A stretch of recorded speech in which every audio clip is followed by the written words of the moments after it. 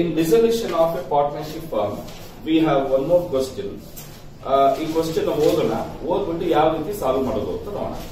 Sridevi and Sri Priya are partners sharing profits and losses in the ratio of 3:2. Their balance sheet as on 31st March 2021 is as follows. Sundry creditors, bills payable, Sri Priya's loan, reserve fund, capital Sridevi and Sri Priya, cash at bank, bills receivable, debtors, stock, furniture, machinery, goodwill. Okay, now on the above date, the firm was dissolved. The assets were realized as follows: bills receivable, sundry debtors, stock 10% less than the book value, machinery realized at 5% more than the book value, and goodwill realized for 12,000. Furniture was taken over by Sridevi at rupees 8,000. Dissolution expenses were 600. All liabilities were paid or discharged in full. Prepare realization account, partners capital account, and bank account. Okay, now ಈ question ನ solve ಮಾಡಬೇಕು ಅಂದ್ರೆ first ಯಾವ account ಮಾಡಬೇಕು ನಾವು? Prepare realisation account. Then what account we have to prepare? We have to prepare partners capital account. ಕರೆಕ್ಟಾ? ಒಬ್ರು ಶ್ರೀದೇವಿ, ಹೌದಾ? ಇನ್ನೊಬ್ರು ಶ್ರೀ ಪ್ರಿಯಾ. ಓಕೆನಾ? SRD, SRID and SRIP. ಅದು ಕ್ರೆಡಿಟ್ ಆಯ್ತು. ಇಲ್ಲಿ ಡೆಬಿಟ್ ಮಾಡೋಣ. ಶ್ರೀದೇವಿ ಅಂಡ್ ಶ್ರೀ ಪ್ರಿಯಾ. ಓಕೆನಾ? ಇನ್ನೊಂದು ಅಕೌಂಟ್ ಯಾವ್ದು ಮಾಡಬೇಕು? ಬ್ಯಾಂಕ್ ಅಕೌಂಟ್ ಮಾಡಬೇಕು. ಕರೆಕ್ಟಾ? Now let us draw the rules for realization account.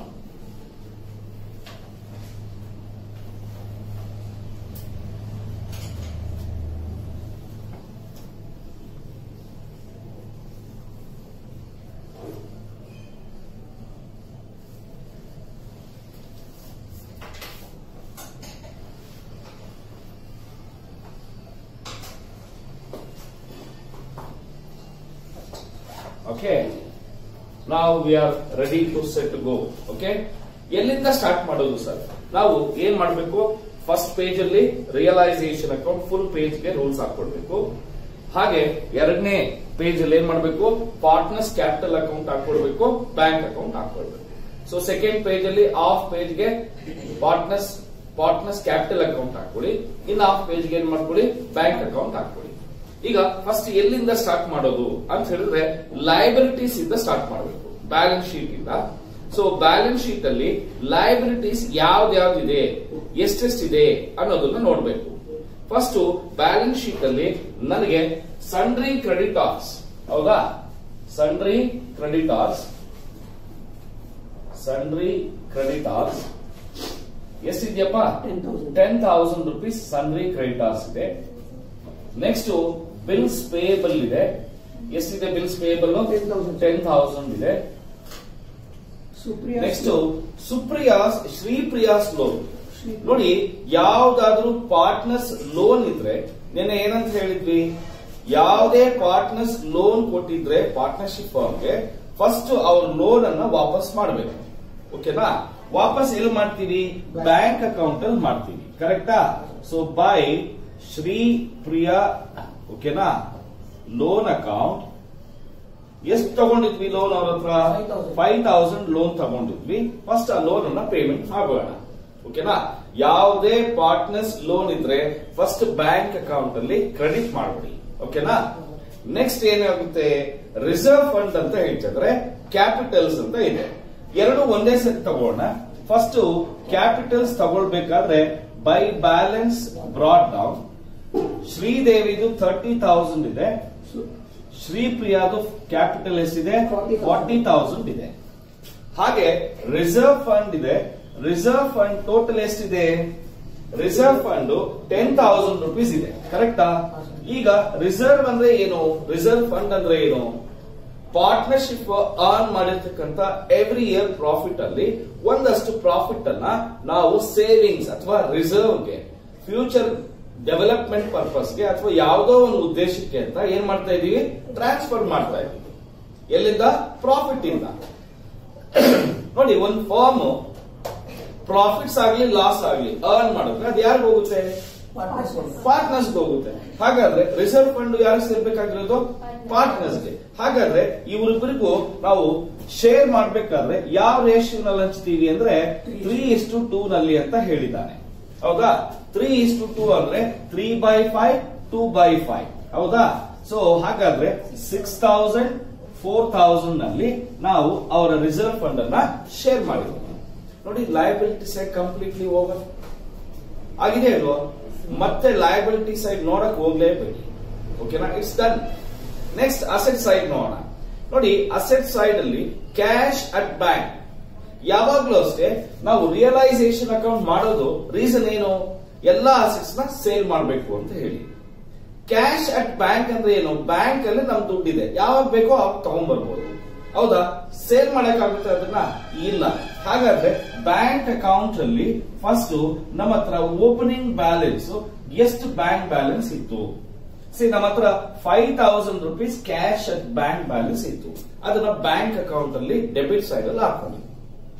ಇನ್ನ ಉಳಿದಿದ್ದು ಏನ್ ಮಾಡಬೇಕು? ರಿಯಲೈಸೇಷನ್ ಅಕೌಂಟ್ ಅಲ್ಲಿ ಬಿಲ್ಸ್ ರಿಸೀವಬಲ್ 10,000 ನಂಬರ್ಸ್ ಹೇಳಿ. Next sundry ಡೆಟಾರ್ಸ್ 20,000, stock 15,000, furnitures 10,000, furniture 10,000, machineries 15,000, machinery 15,000, goodwill 30,000, goodwill 30,000. ಕರೆಕ್ಟಾ? ಇಷ್ಟು ಅಸೆಟ್ಸ್ ಇತ್ತು ನಮ್ಮ ಹತ್ರ, ಇಷ್ಟು ಲಯಬಿಲಿಟೀಸ್ ಇದೆ. ಈಗ ಈ ಎಲ್ಲ ಅಸೆಟ್ಸ್ ನ ಮಾರಬೇಕು. ಕರೆಕ್ಟಾ? ಮಾರಿ ಬಂದಿರೋ ದುಡ್ಡಲ್ಲಿ ಈ ಲಯಬಿಲಿಟೀಸ್ ಗೆ ಕೊಡ್ಬೇಕು. ಅದೇ ನಮ್ದು ಫಸ್ಟ್ ಪ್ರಯಾರಿಟಿ. ಕರೆಕ್ಟಾ? ಸೊ ಅಲ್ಲಿಗೆ ಲಯಬಿಲಿಟಿ ಸೈಡ್ ಅಲ್ಲಿ ಅಸೆಟ್ ಸೈಡ್ ಅಲ್ಲಿ ಇರ್ತಕ್ಕಂಥವನ್ನೆಲ್ಲ ಏನ್ ಮಾಡಿದೀವಿ? ಕಂಪ್ಲೀಟ್ ಮಾಡ್ಕೊಂಡಿದೀವಿ. ಈಗ ಬ್ಯಾಲೆನ್ಸ್ ಶೀಟ್ ನ ಡಿಲೀಟ್ ಮಾಡ್ಬಿಡಿ ನಿಮ್ ಬ್ರೈನ್ ಇಂದ. ಓಕೆನಾ? ಈಗ ಅಡ್ಜಸ್ಟ್ಮೆಂಟ್ ಬರೋಣ. On the about date the firm was dissolve, the assets var realised as follows. ಏನೇನ್ ಅಸೆಟ್ಸ್ ಎಷ್ಟಕ್ಕೆ ಮಾರಿದ್ದಾರೆ ನೋಡಿ. ಬಿಲ್ಸ್ ರಿಸೀವಬಲ್ 10,000 ಇತ್ತು, ಅದನ್ನ ಮಾರಿರೋದು ಎಷ್ಟಕ್ಕೆ? ನಾವು 7,500. ಅಸೆಟ್ಸ್ ರಿಯಲೈಸ್ ಅಥವಾ ಸೋಲ್ಡ್ ಅಂತ ಬೇಕಾದ್ರೂ ಬರೀಬಹುದು. ಸೊ ಬಿಲ್ಸ್ ರಿಸೀವಬಲ್ ನ 7,500 ಗೆ ಸೇಲ್ ಮಾಡಿದೀವಿ. ಸನ್ಡ್ರಿ ಡೆಟಾರ್ಸ್ ನ, ಓಕೆನಾ, ಸನ್ಡ್ರಿ ಡೆಟಾರ್ಸ್ ನ ಮತ್ತೆ ಸ್ಟಾಕ್ ಅನ್ನ 10% ಕಡಿಮೆ ಬೆಲೆಗೆ ಮಾರಿದೀವಿ.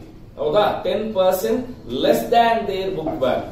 ನೋಡಿ, ಡೆಟಾರ್ಸ್ 20,000 ಇದೆ, ಅದರಲ್ಲಿ 10% ಎಷ್ಟು ಬರುತ್ತೆ? 2,000 ಬರುತ್ತೆ. ಕರೆಕ್ಟಾ? S R no? ನಿಮ್ಗೆ ಇದು ಅರ್ಥ ಆಗಿಲ್ಲ ಅಂದ್ರೆ 7,500 ಇಲ್ಲಿ ಬರುತ್ತೆ. ಓಕೆನಾ? ಡೆಟಾರ್ಸ್ 20,000 ಇತ್ತು, ಇದರಲ್ಲಿ 10% ಲೆಸ್ ಅಂತ ಹೇಳಿದ್ರೆ 2,000, ಅಲ್ಲಿಗೆ 18,000 ಡೆಟಾರ್ಸ್ ಇಂದ ಬಂದಿದೆ.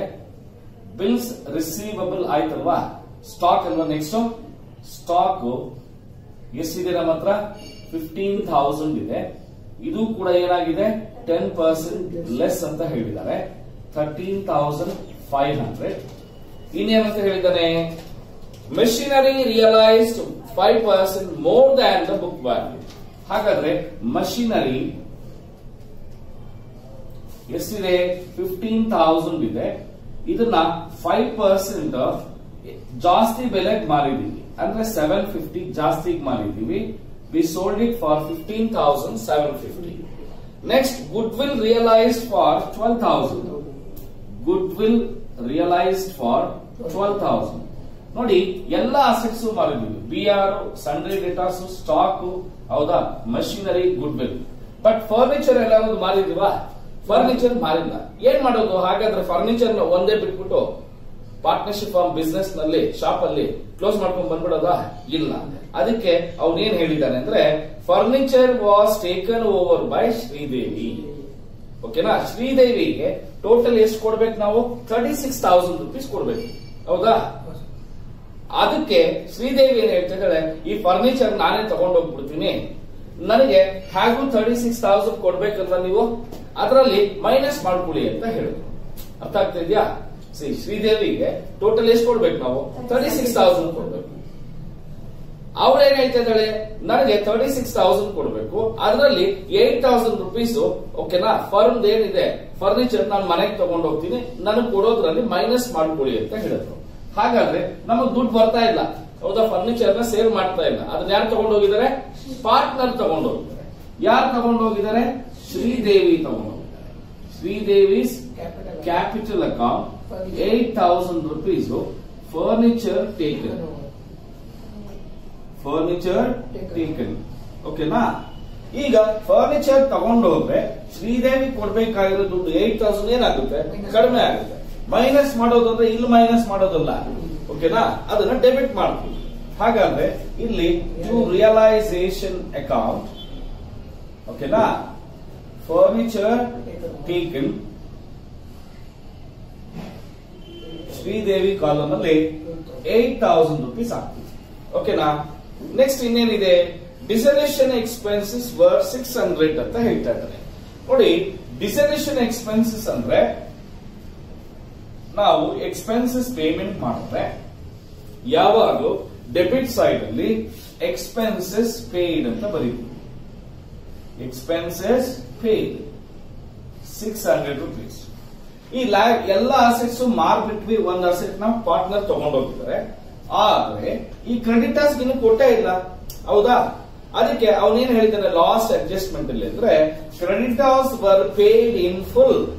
ಅಂದ್ರೆ ಸನ್ರಿ ಕ್ರೆಡಿಟರ್ಸ್ ಗೆ 10,000 ಕೊಡ್ಬೇಕಾಗಿತ್ತು, ಬಿಲ್ಸ್ ಪೇಯಬಲ್ ಗೆ 10,000 ಕೊಡ್ಬೇಕಾಗಿತ್ತು. ಅವರಿಬ್ಬರಿಗೂ 10,000 ಪೇಮೆಂಟ್ ಮಾಡಿದ್ವಿ. ಹಾಗಾದ್ರೆ ನಮ್ಮ ಹತ್ರ ಆಲ್ರೆಡಿ ಇಷ್ಟೊಂದು ದುಡ್ಡಿದೆ, ಕರೆಕ್ಟಾ? ಇಷ್ಟು ದುಡ್ಡಿದೆ ಮಾಡಿರೋದ್ರಿಂದ, ಹೌದಾ? ಈ ದುಡ್ಡಲ್ಲಿ ನಾವೇನ್ ಮಾಡೋಣ? To bank account paid to liabilities ಓಕೆನಾ, ಕ್ರೆಡಿಟರ್ಸ್ ಪ್ಲಸ್ ಬಿಲ್ಸ್ ಪೇಬಲ್ ಎರಡು ಸೇರಿ ಎಷ್ಟು ಕೊಡ್ತಾ ಇದೀವಿ? 20,000 ಕೊಡ್ತಾ ಇದ್ದೀವಿ, ಕರೆಕ್ಟಾ? 10,000 and 10,000. ಈಗ ಎಲ್ಲ ಅಡ್ಜಸ್ಟ್ಮೆಂಟ್ಸ್ ಮುಗೀತು, ಬ್ಯಾಲೆನ್ಸ್ ಶೀಟ್ ಅಲ್ಲಿ ಇರೋ ಎಲ್ಲ ಐಟಮ್ಸ್ ಮುಗೀತು. ಈಗ ಪ್ರಾಫಿಟ್ ಬಂದಿದ್ಯಾ ಲಾಸ್ ಬಂದಿದ್ಯಾ ನೋಡ್ಬೇಕು. ನೋಡೋಣ. ಈಗ ರಫ್ ಆಗಿ ಟೋಟಲ್ ಮಾಡ್ತೀನಿ ನಾನು, ಓಕೆನಾ? 10, 17, 16, 19, 20, 27, 34, 4, 5, 6, 7, 8, 9. ಈ ಕಡೆ 600, 5 plus 5, 10, 3, 6, 7, 8, 9, 10, 11. ಸೊ ಡೆಬಿಟ್ ಸೈಡ್ ಜಾಸ್ತಿ ಬರ್ತಾ ಇದೆ. ಎಷ್ಟ್ ಕಡೆ ಜಾಸ್ತಿ ಬರ್ತಾ ಇದೆ? Debit side. ಸೊ 1,10,600 rupees ಬರ್ತಾ ಇದೆ. 1,10,600 ಕರೆಕ್ಟಾ? ಕರೆಕ್ಟ್ ಏನ್ರಿ? ಸಿ 1,10,600 ಅಲ್ಲಿ ಇದ್ ಕಡೆ ಟೋಟಲ್ ಎಷ್ಟು ಬಂತು? 94,750 ಕರೆಕ್ಟಾ? ಇನ್ನೊಂದ್ಸರಿ ನಾನೇ ಹೇಳ್ಬಿಡ್ತೀನಿ. 8, 18 plus 8, 26, 10, 17, 20, 35 plus 5, 40, 5, 6, 7, 8, 9, 10, 1. 15,850 ಬರ್ತಾ ಇದೆ ನೋಡಿ, ಚೆಕ್ ಮಾಡಿ. ಇದನ್ನ ಪಾರ್ಟ್ನರ್ಸ್ ಕ್ಯಾಪಿಟಲ್ ಅಕೌಂಟ್. ಇದು ಲಾಸ್ ಅಲ್ವಾ? ಇದು ಯಾಕೆ ಲಾಸ್ ಹೇಳಿ ನೋಡೋಣ. ಯಾಕೆ ಲಾಸ್? ಡೆಬಿಟ್ ಸೈಡ್ ಟೋಟಲ್ ಜಾಸ್ತಿ ಇದ್ರೆ ಕ್ರೆಡಿಟ್ ಸೈಡ್ ಗಿಂತಲೂ, if debit side is more than credit side we get loss. If total credit is more than debit we get profit. ಏನೋ ಏನ್ ಹಿಂಗಂದ್ರೆ ಕರೆಕ್ಟ್ ಆಗಿದ್ಯಾ? ಮತ್ತೆ ಪ್ರಾಬ್ಲಮ್ ಟ್ಯಾಲಿ ಆಗಲ್ಲ. 1,10,100. 1,10,000. ಇದು 600 ಇದೆ ಈ ಕಡೆನಾ? ಓಕೆ, ನಾನು ಇನ್ನೊಂದ್ಸರಿ ಚೆಕ್ ಮಾಡ್ತೀನಿ. 10 on carries 8, 18 plus 8, 26, 2, 7, 15, 17, 22, 25, 33, 40 plus 40, 4, 5, 6, 7, 8, 9, 10, 10,850 rupees ಬರ್ತಾ ಇದೆ ನೋಡಿ. ನೀವು ಕ್ಯಾಲ್ಕುಲೇಟ್ ಮಾಡೋದಕ್ಕೆ ಇಷ್ಟು ತಗೊಳ್ತಾ ಇದ್ದೀರಾ. ಶ್ರೀದೇವಿಗೆ ಶ್ರೀಪ್ರಿಯಾಗೆ ಎಷ್ಟೆಷ್ಟು ಕೊಡ್ತೀವಿ ಅಂದ್ರೆ 10,850 ಇಂಟು 3/5. ಓಕೆನಾ? 10,850 ಇಂಟು 2/5 ಎಷ್ಟು ಬರುತ್ತೆ ಹೇಳಿ? 6,510 sir. 6,510.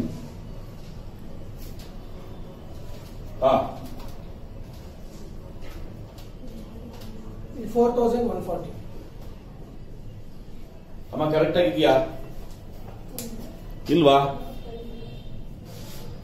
Guys, total debit side is 1,20,600. Same total ನ ಕ್ರೆಡಿಟ್ ಸೈಡ್ ಅಲ್ಲಿ ಹಾಕಿ ಈ 1,20,600 ಅಲ್ಲಿ ಓಕೆನಾ, ಇಲ್ಲಿಂದ ಓಕೆನಾ 8,000 ವರೆಗೂ ಎಲ್ಲ ಮೈನಸ್ ಮಾಡಿ. ಮೈನಸ್ ಮಾಡಿದ್ರೆ ನಮ್ಗೆ 25,850 ಬರ್ತಾ ಇದೆ. ಇದೇನಾಗಿದೆ? ಲಾಸ್ ಅಂತ ಹೇಳ್ತೀವಿ. ಇದನ್ನೇ ನಾವು ಕ್ಯಾಲ್ಕುಲೇಟ್ ಮಾಡಿರೋದ್ರಿಂದ ನಾವು ಇದನ್ನ ಬ್ಯಾಲೆನ್ಸಿಂಗ್ ಫಿಗರ್ ಅಂತ ಕರೆಯೋಣ. ಓಕೆನಾ? ಈ 25,850 ಪ್ರಾಫಿಟ್ ಅನ್ನ ಯಾರಿಗೆ ಹಂಚಬೇಕು? ಶ್ರೀದೇವಿಗೆ ಶ್ರೀಪ್ರಿಯಾ ಪಾರ್ಟ್ನರ್ಸ್ಗೆ ಹಂಚಬೇಕು. ಎಷ್ಟೆಷ್ಟು ಬರುತ್ತೆ? 15,510, 10,340. ಹೆಂಗ್ ಬಂತು? 25,850 ಇಂಟು 3/5, 25,850 ಇಂಟು 2/5. ಫಸ್ಟ್ ಈಗ ಹಂಚ್ಬಿಡೋಣ ಪ್ರಾಫಿಟ್ ಅನ್ನ.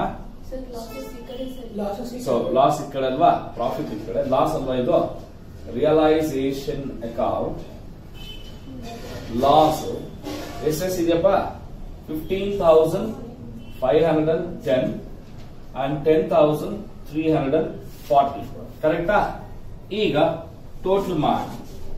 ಎಷ್ಟ್ ಕಡೆ ಜಾಸ್ತಿ ಇದೆ? Partners capital account credit side ಜಾಸ್ತಿ ಇದೆ. So 36,000 and 44,000. ಕರೆಕ್ಟಾ? 36,000 and 44,000. ಈಗ 4 plus 610, 4 plus 610, 3 and 3, 33,660 rupees.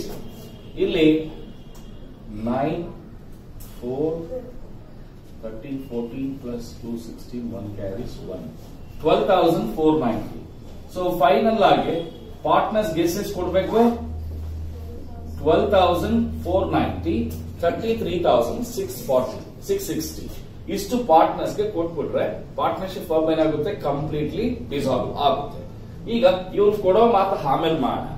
First ನಮಗೆ ಬ್ಯಾಂಕ್ ಅಲ್ಲಿ ಇರೋ ಬ್ಯಾಲೆನ್ಸ್ 5,000 rupees ಮಾತ್ರ.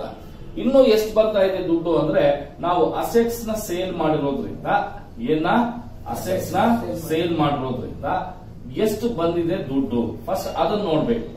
ನೋಡಿ 7,500 ಇಂದ ಇಲ್ಲಿಂದ ಇಲ್ಲಿವರೆಗೂ ಟೋಟಲ್ ಮಾಡಿದ್ರೆ ನಮ್ಗೆ 7,500, 18,000 ಮಾಡಿ ಬೇಕನೆ, 13,500, 15,750, 12,000, 8,000 ಇಷ್ಟು ದುಡ್ಡು ನಮ್ ಕೈಗೆ ಬರ್ತಾ ಇದೆ.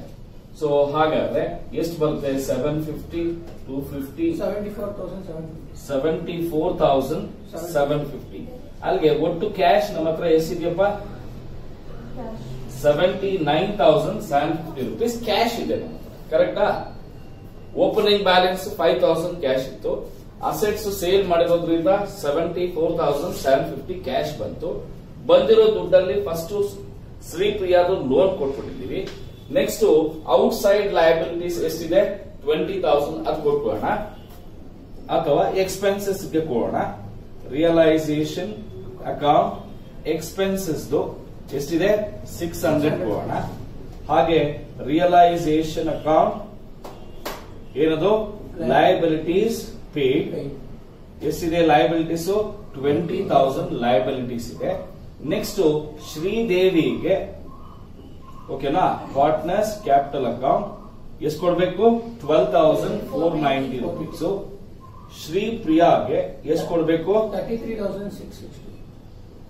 33,660 rupees ಕೊಡಬೇಕು. ಈಗ ಇಷ್ಟು 79,750 ಈಕ್ವಲ್ ಆಗಿ ಇದೆಯಾ ಅಂತ ಚೆಕ್ ಮಾಡೋಣ. 11, 17, 1 carries 6 plus 5, 11, 1 carries 4, 7, 79.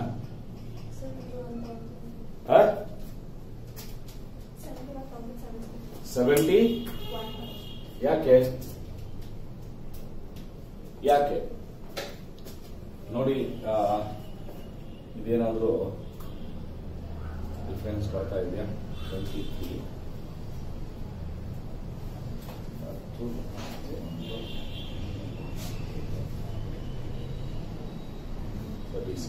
ಕರೆಕ್ಟ್ ಆಗಿದೆ, ಎಲ್ಲ ಕರೆಕ್ಟ್ ಆಗಿದೆ. ಈ ಟೋಟಲ್ ಚೆಕ್ ಮಾಡಿ, ಇಲ್ಲ ಮಿಸ್ಟೇಕ್ ಮಾಡಿದ್ಯಾ?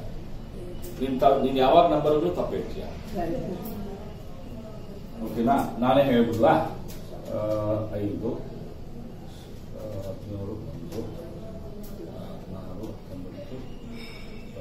Sir, 74,750. 74,750 ಕರೆಕ್ಟ್ ಆಗಿದೆ. ಬಟ್ ಯಾಕೆ ಬರ್ತಾ ಇಲ್ಲ? ಕ್ವಶನ್ ಅದೇ ನಮ್ಗೀಗ. ಸೊ ಇಲ್ಲಿ ನಾವು ಅಸೆಟ್ಸ್ ರಿಯಲೈಸ್ ಮಾಡಬೇಕಾದ್ರೆ we have taken even ಶ್ರೀದೇವಿಸ್ capital account, furniture ತಗೊಂಡೋಗಿರೋದನ್ನು ಹಾಕೊಂಡಿದೀವಿ.